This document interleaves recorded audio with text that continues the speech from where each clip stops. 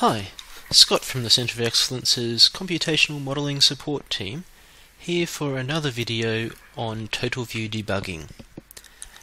Today I'm going to go over segmentation faults, which are a type of memory error you can get in your programs, where basically it's trying to read memory that the program shouldn't really be accessing, so it's outside of the program's memory. So I'm back here in the Totalview folder. So I've added a new program here. So if I select that and list, we can see I've got a segfault.f90 program. If you've already downloaded the repository, you can update it with git pull,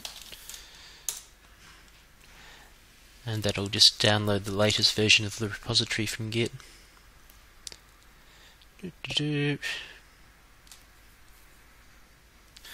It's just not set up properly at the moment, so you can run git pull origin master to tell it explicitly what to pull, and we're already up to date. So let's make.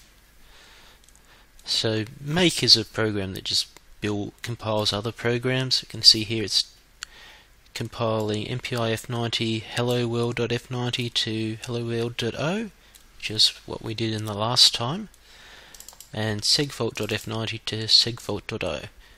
Another thing to note is I've increased the optimization level, so I want this program to run fast. So let's try and run segfault.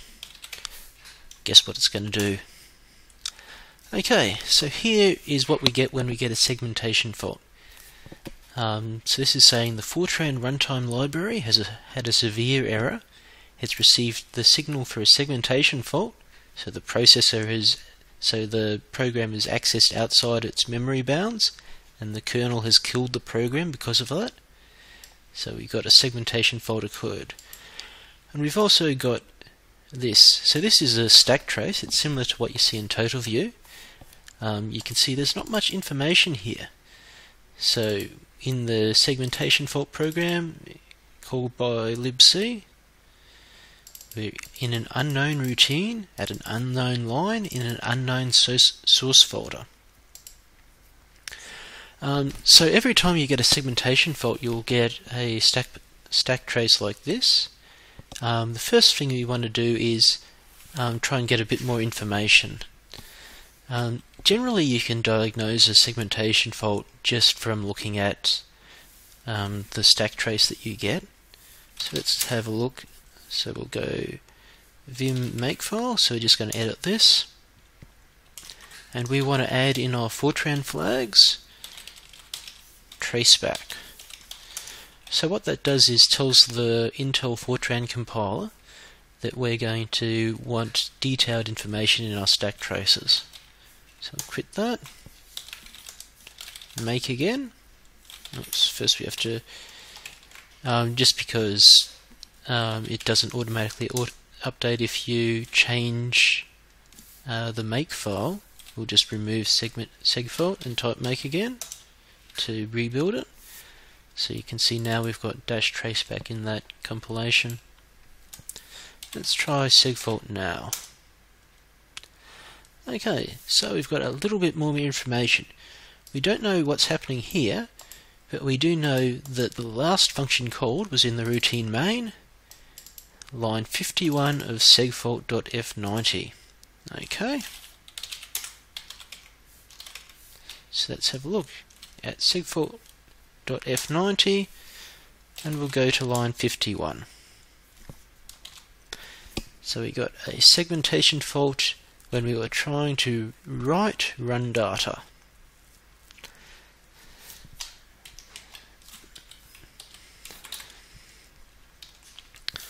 So why don't we have a look in the debugger to have a look at what's happening here.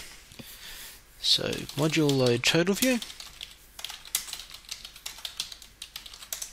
This isn't an MPI program, so I'm just going to run Totalview segfault. I should put a // in there so it can find the actual program. and up's going to pop the total view. Again, it's going to spurt out that big ream of information, and then it's going to load up total view eventually. Here we go.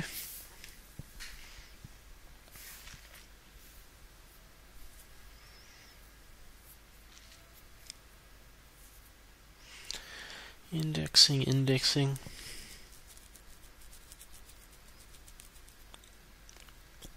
Okay, so we still don't care about startup parameters. So what we're going to do is just hit go and see where we end up.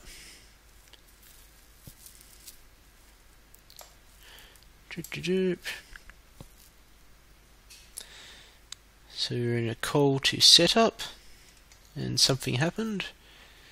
We can see in our process window here, our thread is in an error state.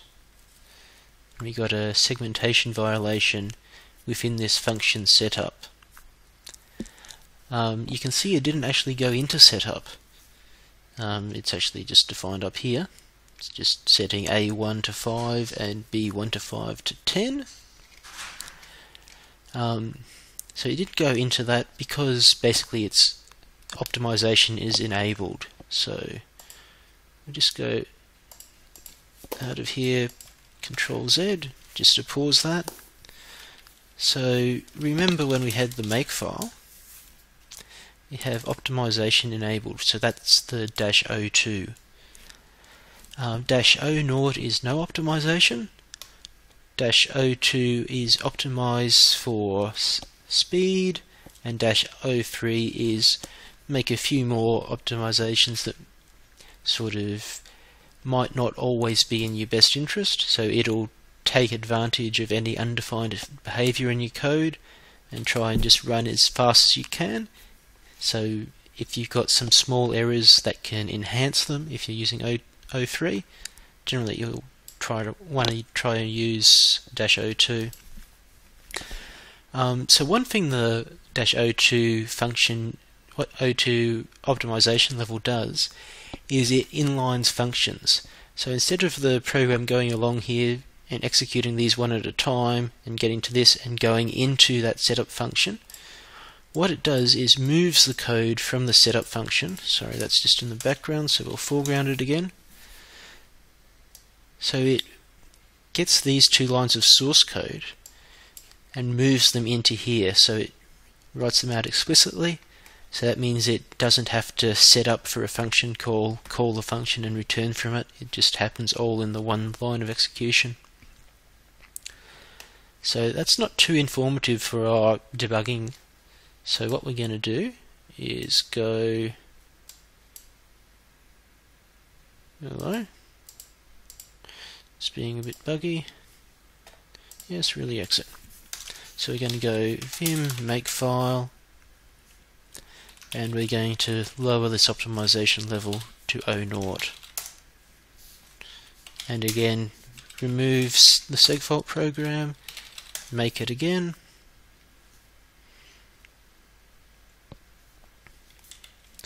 And I'll just clear the screen and /segfault. Okay, now we've got a bit more information. You can see that the main function called the function mod_segfault_mp_se something, the line's cut off there, which was in line 25 of segfault.f90. So let's go into segfault.f90 and look at line 25, which is this line here. So we've had a segmentation fault when we were trying to set the first element of array A to 5. So let's go back a bit and see where A came from. So we can see A is just a variable length array, which was called in through setup. Go down here. So setup resolves to this unallocated variable called unallocated. So when we look up here, we can see unallocated is an allocatable variable. So that means when the program runs, it allocates space on the space especially for that variable as part of the program. It's not defined when it's compiled. So you know how some variables are like real A5 is a 5-element array. Allocatable arrays, the length can be changed during as your program runs. So what's happened here is, well, the unallocated array hasn't been allocated. We can see we've got a call to allocate the run data array. So it's being allocated as a length 5 array. So what we'd want to do is go allocate unallocated. Then we'd have to think about how long we want it to be. We're only accessing the first element up here. Let's make this a bit bigger. So we can get away with it just being length 1. Another thing to look at when you're allocating data is that there's a corresponding deallocate call. So that says that the program's finished using the data and it can be freed for the operating system. So let's write that, make. So this time make knows that the source code's been updated, so it's just going to rebuild it automatically without me having to remove segfault. There we go. Okay, so now we've got to the bit in our program where we're printing things. So it's vim segfault.f90. I've got in my program the helpful comment that the values here should be 10, 20, 40, etc. They don't seem to be that, so let's have a look at where they're coming from. So that was accessed in this call to run here, and we're saying the value at run data I is the value of the previous array element times the number I. So we started out with 10, and they should be, according to our little comment, they should be 10, 20, 40, etc.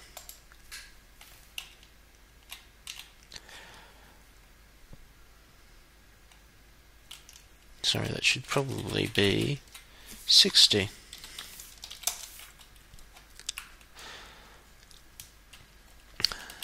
Okay, so we can see we've got a logic error here. So what happens on the first element is the value at the first element is the value one before that. So we're trying to access, so run data 1 will equal run data 0 by I. Now there is no such thing as run data 0, so this is going to be a bug in our program. So it's accessed beyond the limits of the array.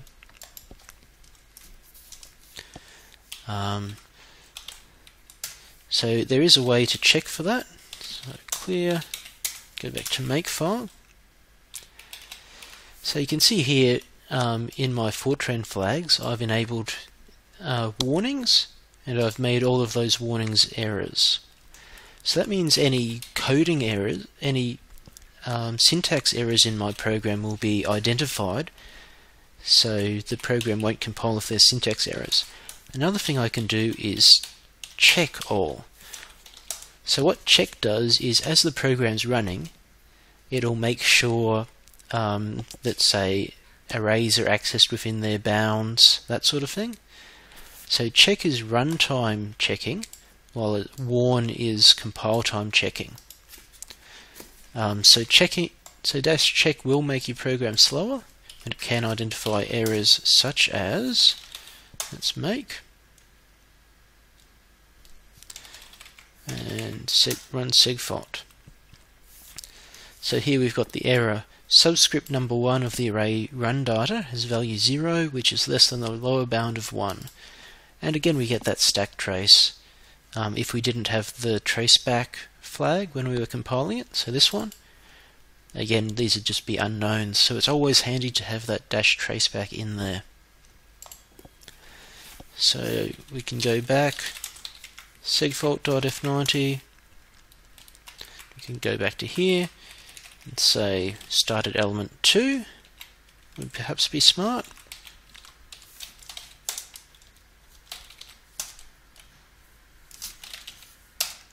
Rebuild it. Okay, so now we've got subscript number 1 of the array run data has value 6, which is greater than the upper bound. So we solved the lowercase but not the uppercase. So going back here, so this is coming from I, which is coming from I is here. So let's actually just get this up in Totalview, since we're starting to get things a bit more complicated. So we'll start up Totalview with all of its debugging symbols loading.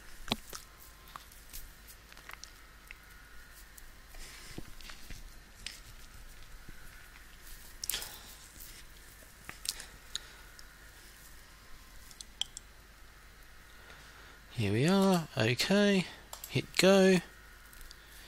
Here we are, exited. So it didn't stop at the error, so we'll have to do that ourselves. So this name modsegfault_mp_ru, that's actually coming from the function name. So this function is run.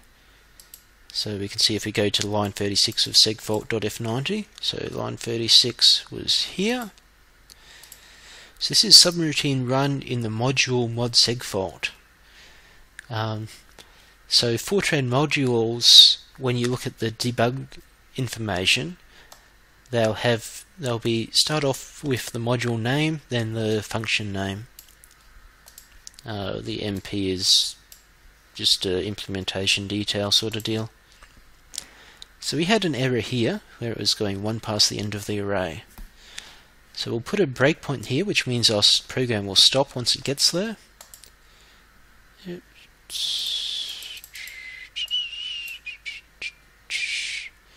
Sorry, it's just a bit laggy tonight. Okay, we started from the beginning. So we've got our local variable I. So one thing you can do here is double click on a variable, and up should pop a window saying what that variable's value is. Similarly, if you double click on the actual variable's name, so we can do the same here for run data.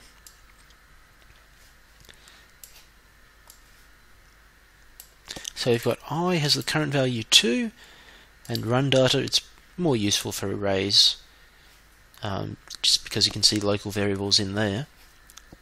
So let's turn that off for the moment. Okay, so we can see 1 has value 10, 2 has value 10, 3 has value 10, so forth. If you like, you can also change which slice you're looking at. So you can look at, say, 2 to 4 or whatever. So let's get that.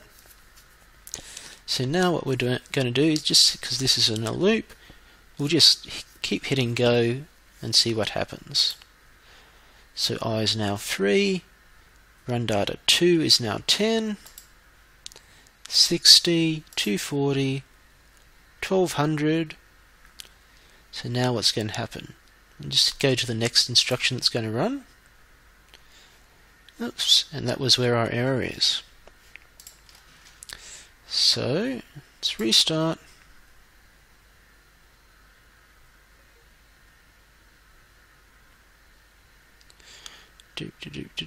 Being a bit slow today. So this is going from I equals 2 to times, and times is actually 6. So that's saying we're looking at value 6 in this field. So then you can trace that back. Times came from here, which was an integer input here. So times, so that came from here. So obviously for this toy example, that wasn't a truly enlightening statement, saying it just came back 1, 2, and so on. When these are huge functions, it's always helpful just to work backwards like I did there. So you'd go times, then there's Control F will bring up the find, You can look upwards to find the previous occurrence of times, which was here, and then you can look at where run was called from, which would be in the stack trace. So run was called from segfault, and if we click here, we'll go to the exact line that it was called at. So here run was called at 6. We called run with 6 and run data. Yes, we do want to exit. So now we can go back to our program source code and say, instead of being silly, maybe we should look at the length of run data, just so we're always accessing it, so we're never going over that limit. Okay, so we'll write that, make for what should hopefully be the final time. Here we go. We've got an error. Call to length of run data was invalid. Seems somewhat strange. There's probably a perfectly valid explanation for that, but for the moment I'm just going to change that to 5 just so we can wrap up, since this has been 20 minutes. So I'll hit make and /segfault, and there we are, we've got our output. So that covered some basics of tracking down segmentation faults and tracking down where you're accessing outside the bounds of an array. Most of this stuff can be used without the debugger. You can just look at these stack traces when you've enabled the -traceback flag, and then you can get a fairly good idea of exactly where it was in the code. Remembering that optimization can change what gets run, or which order things get run in. So if things seem really strange when you're looking at this stack trace, so you remember when we first started out, we were getting the error was in the print statement rather than when we looked at the trace, rather than the actual initialization statement where the error really was. So be sure to put the -traceback flag in anything you do, and always be sure to try lowering the optimization level. One thing to note is, as you add in more debugging information, the program will get slower, especially if it's a big one. One thing you can do to mitigate that is, if you've got a program that's doing restarts, so say a model runs for 5 days, then it restarts itself to run the next 5 days, you can run as much as you can using the optimized version, and then only for the bit which is getting the error you need to do the debugging in. So that's one way to make things a bit easier on you. Okay, thanks for watching, and for the next episode I think I'll try and look at core file debugging, which is, instead of opening up the debugger and running for the whole thing, just getting the state when the run crashed. Okay.